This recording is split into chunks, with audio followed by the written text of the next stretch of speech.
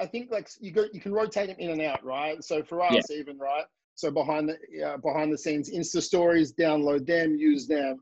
Group shots of people training together, use them. Get a photographer in, and like Yeah. how many of you like what I would do is it's like, hey, you got to think of the guys and girls. How many of them are significance-driven people? It's like, hey guys, we're going to get a photographer in on February 13th, right? So Yeah. over the next, so it's going to be $30 to get 5 photos, and you got to train for the next 4 weeks to get shredded.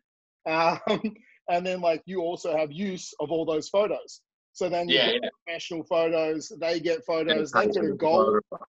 Yeah, and it's just finding a photographer, and you can make a bit of money off it as well. So you're using photos, they're getting photos, they're focused for the next 4 weeks for the results, and it just solves one of the problems as well. So we've got stock, we've got professional photos, we've got behind the scenes Instagram videos, and we've got like a group shot of everyone training together.